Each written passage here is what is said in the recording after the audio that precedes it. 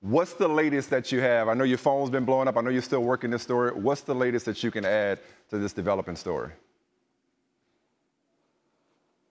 Well, from what I understand, this meeting, this is not, we're all finding out about this today, but the Cavs have known about this for more than a week.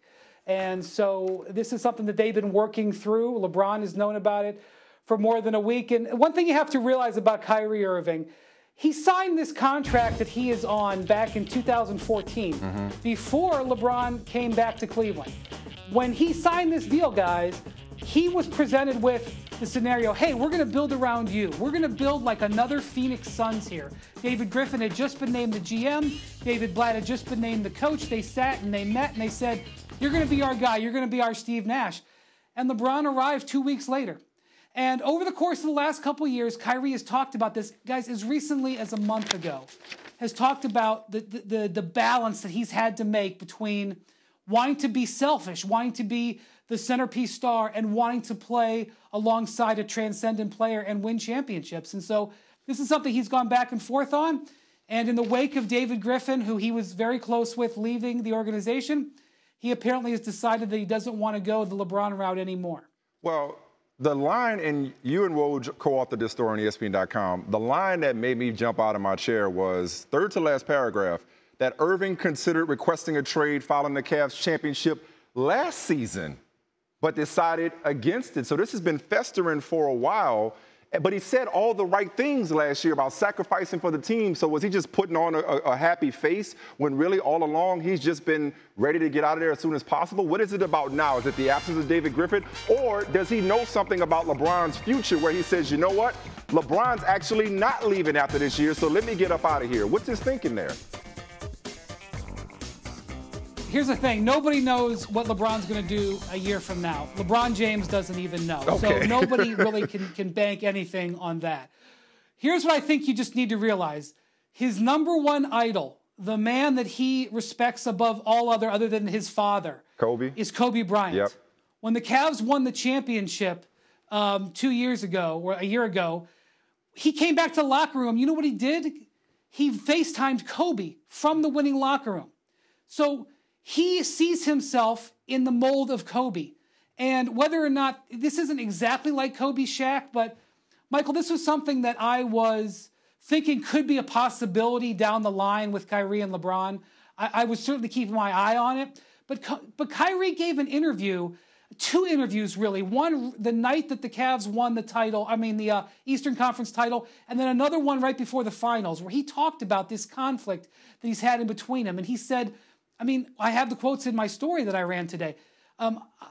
He said, I'd rather know that I'm competing for a championship with LeBron than be up at 3 in the morning wondering what the direction of my franchise is going to be.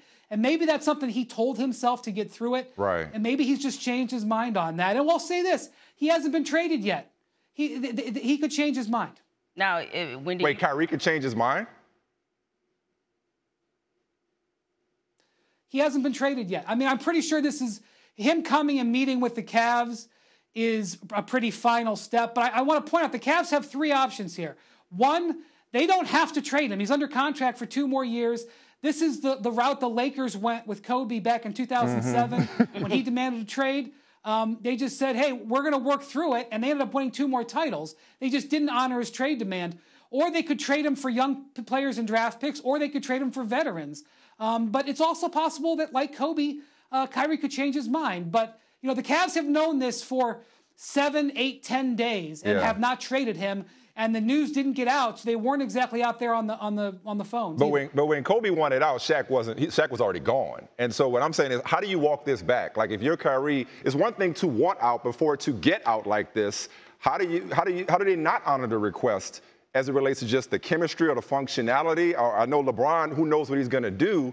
So if you're the Cavs, aren't you kind of between a rock and a hard place here? You got him under contract for 3 more years, obviously with the player option.